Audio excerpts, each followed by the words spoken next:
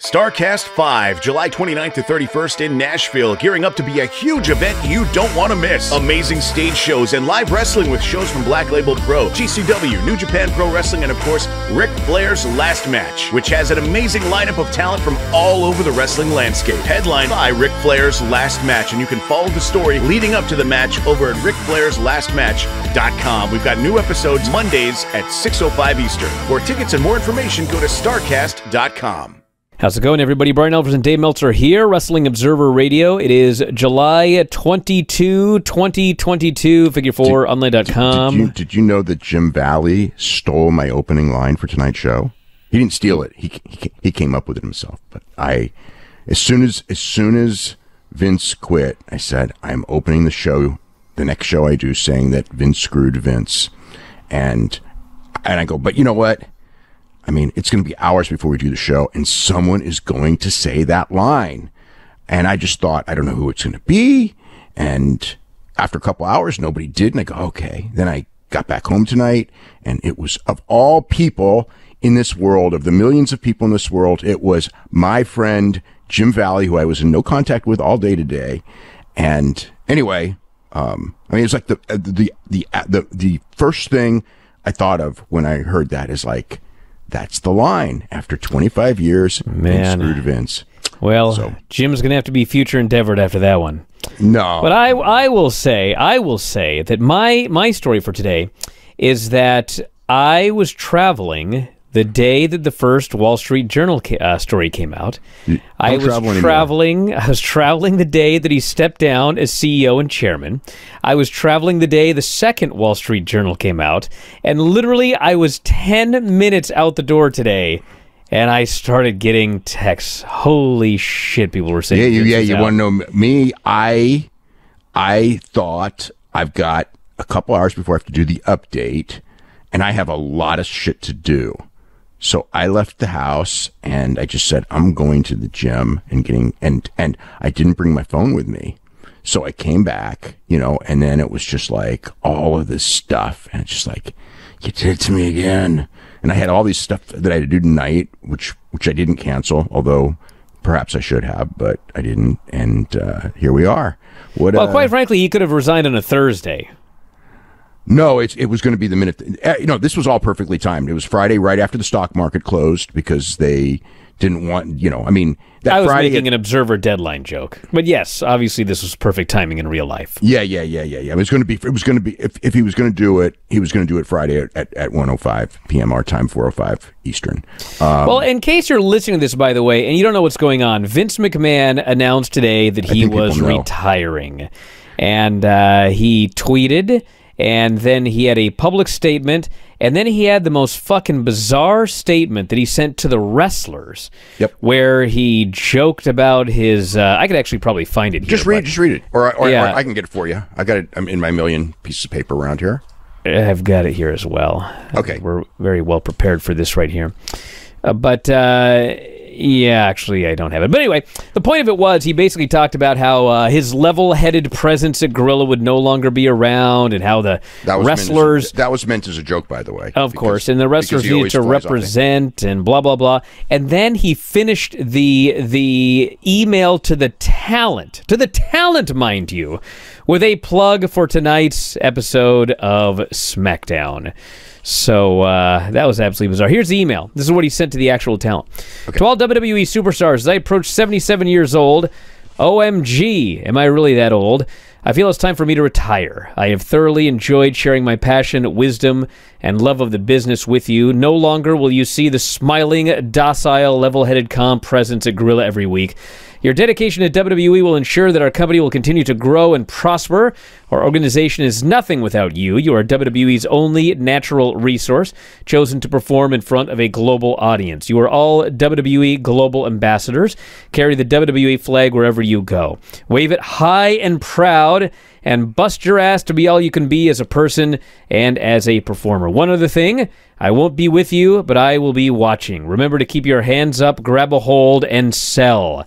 By the way, SmackDown airs live tonight at 8 Eastern, 7 Central. Which I must say, obviously that was meant to get out because everyone, all the wrestlers know when SmackDown airs. And, half of them are there. We're at SmackDown. The other half were at home, watching, probably pretty shocked at everything that went down. It was the craziest day maybe in the history of the company, among the craziest anyway.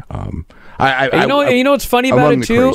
What's funny about it too is the retirement of Vince McMahon is easily the biggest story of the last 25, 30 years, with the exception of the death of WCW. And Benoit. Benoit was a huge story, like, to the mainstream. But as far as, like, ramifications throughout the industry, it's the death of WCW and it's Vince McMahon retiring. What the hell's going to happen when he's gone? And the birth of AEW. Sure. But the irony of the two that I mentioned is that in the case of WCW, nobody thought that WCW could ever fold, and they did. And nobody ever thought that Vince would step away from WWE unless he died. And obviously there are reasons for the last couple of, but in fact, he did. For the last couple of weeks, we all knew it was a possibility. Like, maybe even a good possibility that something would happen. And obviously this was forced, so, and especially, he had told the talent like 2 weeks ago, 2.5 weeks ago. Well, actually almost 3 weeks ago now. So 3 weeks ago, he had told the talent in Vegas, that, I could get you the exact wording among the millions of things I have here, that he was going to always be here no matter what. This was 3 weeks ago. He told the talent. How about that? Yeah, yep. Well, he's gone, and the new co-CEOs are Stephanie McMahon and Nick Khan. Triple H is back as the, I guess, VP of Talent Relations, or whatever his Executive VP of Talent Relations. So John Laurinaitis appears to be history. Yeah. And obviously the big question going forward, probably the most important question, really, and there's a lot of them, but who is going to be the new Vince McMahon? Who is going to oversee all creative? As far as oversee all creative, that's a really interesting question. There's going to be a power grab. Now, tonight's show was Bruce and Ed Koskey, but Paul Levesque was also there, and I guess he was from what I gather, he was the closest to being the Vince McMahon. As far as he was the overseer tonight, whether that is, because he was there and Stephanie was there, whether he's going to be going on the road to these shows, every Monday and Friday, that could be asking a lot, but hopefully his health is like 100%, or as close to 100% as it's going to be. But that's still asking a lot, for a guy who nearly died. So yeah, there's so many questions, some of which are answerable and some of which time will tell. But as it turns out, there were the people who I was out with tonight are pretty savvy business people here, and with major companies, and two of them just said flat out, co-CEOs never work, which was an interesting thing. And the other one of them said that whatever anyone says, the guy who owns the most shares is still the guy who in the end has the power. And Vince, unless he divests himself, which I do not, he has not done that, and I don't believe he is going to do that until there's a sale. And of course, what does this mean for a sale? It probably means, the sales, the bit with the sale is, if the right offer comes, they were going to be sold yesterday, a year ago, tomorrow. The right offer didn't come. Would Vince, if Vince pushed and said, like Lorenzo Fertitta, when UFC was sold, this was not a situation of, Endeavor coming and going like, Lorenzo, we're going to make you an offer that you can't refuse. It was Lorenzo waking up one day for reasons that, probably have never been discussed, and just said, I built this thing. I'm tired of this thing. I'm tired of certain aspects of this thing, and I want to sell. Somebody lined up a bunch of bidders, and they lined up a whole bunch of bidders. So that's what happened there. So again, there's been nobody lining up the bidders that we know of, but if the offer came, I mean, Vince has been willing to sell since 2016, and he saw the UFC offer at $4 billion, but nobody made him that offer.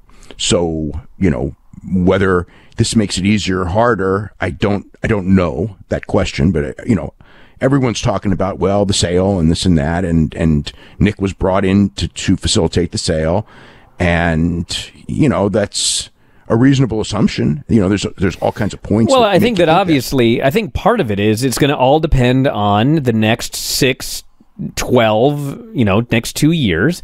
If everything continues along and the ratings are stable and everything is a well-oiled machine without Vince, then I think that people will still be interested in buying the company. If he's gone and the thing collapses, then that would be something completely different. Now, there may be a lot of power grabs.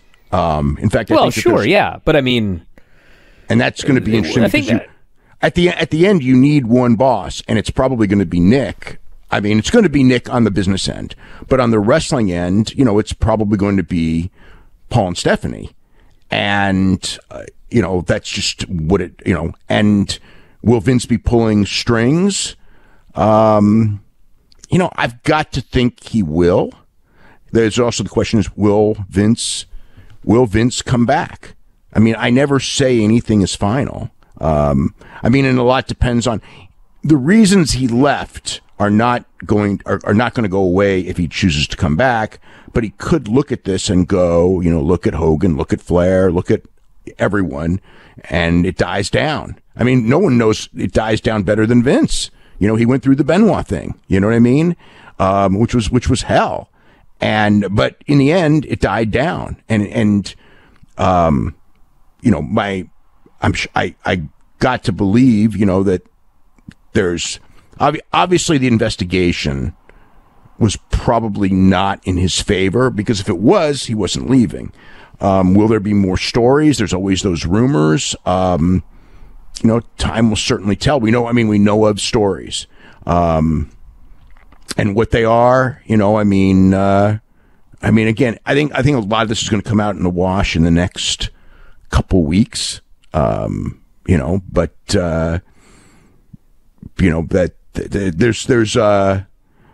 so much more. But it's like, gone forever. Probably, but it's like, don't be shocked with anything. This is pro wrestling. Look, Stephanie just left and got buried on the way out. She's the co-CEO today. You know what I'm saying? She left and got buried. Hunter was gone, and now he's back. And well, yeah, but he was gone. He was gone for health reasons. I mean, no, he was gone. He was gone. Well, he was removed as the head of NXT. I mean, that was his role. No, he wasn't. He was removed as the head of talent relations because they thought he was wearing too many hats. And then the NXT thing, he was not removed as the head of NXT. He got sick and Sean took over. But the situation, I mean, he never had ultimate power. That was still Vince. I mean, those people, people went over his head, Vince McMahon, to change the face of what this is, which does become an interesting thing because, that was Vince's call, but it was also a Nick Khan call. And what, I think that the decision is what NXT, but there can be a million things that happen, including with NXT. As far as like what's going to happen now. Well, I would consider him being replaced at NXT and the whole NXT 2.0 and the revamp and the colors and I mean that stuff was going to happen whether he would have still been in charge had he not gotten sick, but he the structure of what happened with NXT that's Vincent that was Vincent Nick Khan who just said like this thing's not working. Exactly. That's my point. Like, that's what happened. He was in the position of being the guy who was told, your vision isn't working here. Yes, we're going to totally revamp this thing. That's true. Yeah. And right. Now here he is back in a position of power. Yeah, but I mean, he still would have had power there, but he wouldn't have had ultimate power. And he still doesn't have, I mean, he probably has more power with Vince gone, and it does become interesting because Nick is not going to be the guy who runs the creative end. He's going to be the guy who runs the business end. So that, that's all those decisions. That's an interesting one too. I mean, do they go back to wanting more experienced wrestlers, or is this decision something that he's on board with? Because if this decision is something that he's not on board with, he's gonna have power. His wife is a co-CEO. Of course, the other CEO, we know what the other CEO thinks, and that's right there. And then that's right there the issue. That's an issue. So who makes the call? Well, I believe from watching the old version of NXT when Hunter was in that position and comparing it to what we saw in the main roster, and even watching SmackDown tonight. I mean, obviously tonight is still, they rewrote portions of the show and everything like that, but I mean, the commentary was a little more relaxed. There was nobody screaming at the announcers on the headsets. The New Day was out there. They mentioned Ring of Honor. They mentioned the IWGP Tag Team titles. Michael Cole was talking about the fans, and he actually called them fans. He didn't say the WWE Universe. He had the WWE fans. So even there were little things on the show that to me made the show already feel more organic than it did even a week ago. And given, he was willing to push guys that didn't have the Vince McMahon look and the Vince McMahon body and the whole nine. Yeah. He was willing to look at the top stars on the indie scene. So I am hopeful that we will see more of that and less of this very, very rigid. You're right about the rigid aspect in the sense of Vince always had that rigid viewpoint of who could be a top guy. And he shared that with many people there. However, that doesn't mean that those people he shared it with are going to be the ones who wind up in power. So yes, that could go in many different directions as far as it's too early to say anything. That is true, but he had personal weird quirks. The weird. Yeah, can people start getting their names back? Can we talk about belts again? Names back is a different type of a decision. As far as like using the term belts, I think that one probably will come back because. Names was a Vince call when he decided that he didn't want whatever, Yeah, but that's for trademark and merchandising reasons, and that could be. Yeah, but there's no reason that Theory cannot be Austin Theory. Yeah, I suppose isn't. I mean, he's going to go to AEW as Austin. Yeah. I mean, does that make a difference? I guess time will tell what we see, going forward in that direction. But I mean, as far as, I just remember a conversation from years ago when Levesque had watched a boxing match and, the guys came out with the belts and they called it belts on the air. And all of a sudden it was like, hey, they call them belts there. It's not like it's some regional pro wrestling thing that Vince was mad at. It's like, in the real world, you know what I mean? So it's like, his take on that was not calling them belts or banning the word belts because it's got a connotation of regional pro wrestling was ludicrous. Now we'll see if that could be one of those things that changes. He had a guy in NXT that's named Johnny Wrestling. So I find it hard to believe that with Vince, if Vince is truly out of the picture, calling no shots, that we're not going to be allowed to call people wrestlers and talk about wrestling. Well, that I would suspect. I would strongly suspect because he never had an aversion for the word professional wrestling, which Vince did. Of course, Stephanie is Vince's daughter, and she was trained by Vince. So you've got that too. So there's just a lot of things that are, a lot of different personality things that are going to come up. And I mean, at the end of the day, and the other thing too is like, who, like, no matter what anyone says, I mean, Nick could have been fired at any time, but now, I mean, I'm not saying he couldn't be fired, but who's going to fire you know what I'm saying? It's like, if he doesn't get into a scandal, and I would strongly suspect he will not, who fires the CEO? So that, I mean, his vision and direction and things as far as the business end is going to be very interesting. I mean, as far as everything goes, he's going to be the ones negotiating the big deal, which is TV contracts and rights fees and Hulu deal and all of the stuff. The big financial stuff is Nick's stuff. But I mean, as far as the wrestling end goes, it could be Paul Levesque after all. Partially because nobody else has really been trained for it, and they don't have anyone else, experienced at it. I mean, you got Bruce, who's got experience in it. You got Jarrett, who does have experience for years doing it. Not necessarily successful, but certainly experience, and comes from a lineage and all that. But I mean, as far as others, I suppose, that's pretty much it. Now, is Gabe going to come back? Sapolsky?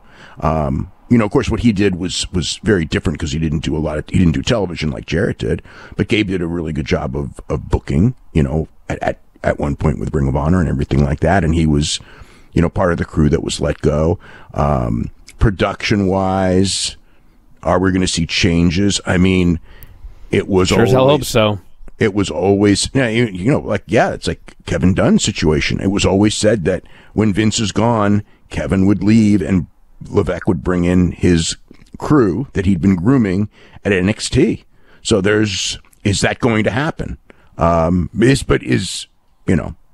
lot of questions. I mean, as far as like the Vince thing, it's been interesting seeing the coverage. Everyone knows the reason that he's gone, even, it's called a retirement. I mean, obviously, in some way, shape, or form, he was forced out. It's so stunning to see it happen. Why, but, and there must be something even more than what we've heard for it to happen. Because that last round, in and of itself, there wasn't so much that was forcing him out that we could see. The stock price didn't collapse or anything like that. So there must be something, whether it's stuff they know is happening or whatever it is. They felt that it was time to make the move. And the one thing I always thought with Vince was, like, people think that Vince would want to kill it on the way out. I know he wouldn't, the only thing that was going to get Vince out was saving, is something that he believed that he had to do it for the good of the company. And I think that in the end was the situation here, for whatever reason, and it's not, again, there was nothing that has broken yet that has caused this great grief that we know of. We have not heard of sponsors fleeing. We have not heard of pressure from NBCU or Fox. There might have been something behind the scenes, and that will all come out at some point if that's the case. Or it could be, again, that there's more and, patterns and everything. There was a lot there. Hey, if you're a big fan of Wrestling Observer Radio, we got 12,000 episodes of all of our podcasts up at our website, WrestlingObserver.com. If you sign up today, you get access to every single one of them. The 12 to 18 new shows that we do every single week. You can podcast them, listen to them on the road, at work, working out, in the shower, wherever you listen to your podcasts. And also full access to the Wrestling Observer newsletter and archives. So if you love what you hear, head to WrestlingObserver.com. 12,000 audio shows at your fingertips.